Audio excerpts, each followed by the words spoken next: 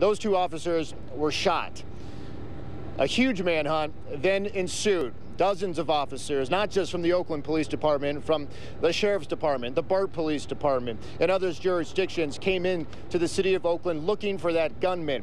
The search went on for close to 2 hours, and then Oakland police got word of where that gunman was held up, not too far from where that initial traffic stop was at 74th and MacArthur. At that point, the Oakland SWAT team was called to the scene, and somehow 2 other police officers were shot, as well as the gunman. Now, during this press conference at 4:30, a spokesman for the police department said that the Oakland police officers, we don't know which ones, whether the ones who were shot, had killed the gunman, who they believe at this point is responsible for shooting the 4 Oakland police officers. Those officers were rushed to Highland Hospital. All 4, at last check from the Oakland Police Department, were in very critical condition. The interim chief here at the city of Oakland, Howard Jordan, had a brief few words, basically reiterating what I just told you. A spokesman also came out and kind of reiterated just what I told you. We did speak to one woman on scene who didn't see the traffic stop, but was at 74th and MacArthur when the Oakland Police Department thought they had their man cornered. Here is a bit of what she had to say from her point of view.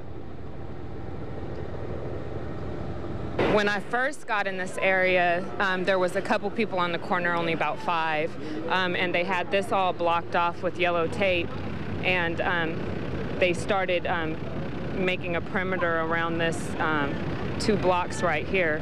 BART police, SWAT team, Oakland police, sheriffs. Within minutes, we came up Bancroft from 98th Avenue to 73rd, and they had every block blocked off, and they were questioning people as they were coming out of this middle section of MacArthur and Bancroft. Guns drawn, dogs out here. I did know what was going on because I got a phone call when we were on the corner of 98th at the gas station.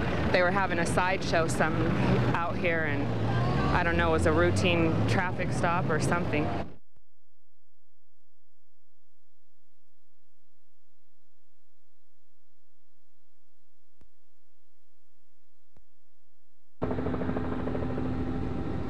And at this point, a lot of unanswered questions. Just 5 hours after this incident started, the police department said they will have another press conference either around 8 o'clock tonight or 9 o'clock tonight downtown. But again, the mood here outside this Eastmont station is very somber.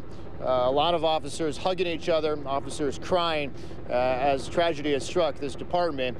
But at last check, again, 4 Oakland police officers are critically injured this afternoon. Live here in Oakland, Mike Meeback, KTVU, Channel 2 News.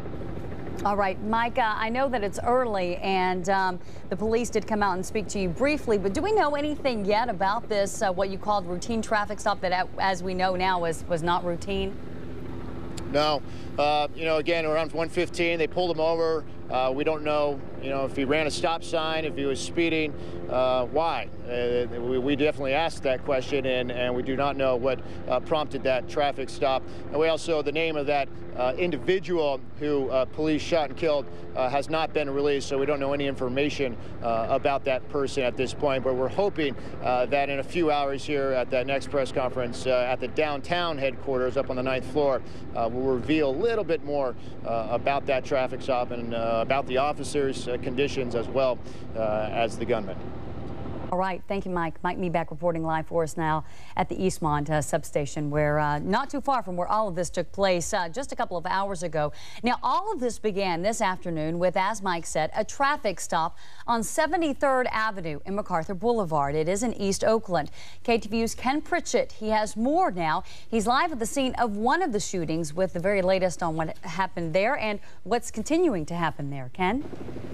Well, right now we can show you the scene, give you a better look at some of what Mike was describing. We are at 73rd in MacArthur. Now, remember there were 4 wounded officers, 2 separate shooting incidents. You're looking now at the scene of the first shooting incident. This is at 74th and MacArthur, about a block from here. There are evidence markers on the ground. Investigators are in that area. That is a location where the Oakland police motorcycle officers pulled over that car. That is the scene of where those first two officers were shot. Now, the second shooting scene, that second shooting unfolded while we were here on scene just after 3 o'clock this afternoon. Why don't we take now a look at some video from the scene earlier this afternoon as this unfolded. As officers surrounded the first scene at 74th and MacArthur Boulevard, there was a search underway for the suspect believed to be in the neighborhood surrounded by Oakland police. The first shooting took place just after 1 p.m. and then just after 3 o'clock. Get out of the way. At least 2 more shots rang out, and officers scrambled to surround a building where the suspect was barricaded, which was within a block of the original scene, also on 74th Avenue. Now, as officers surrounded that building with their guns drawn, an Oakland police armored car rolled away from the location of the second shooting. That armored car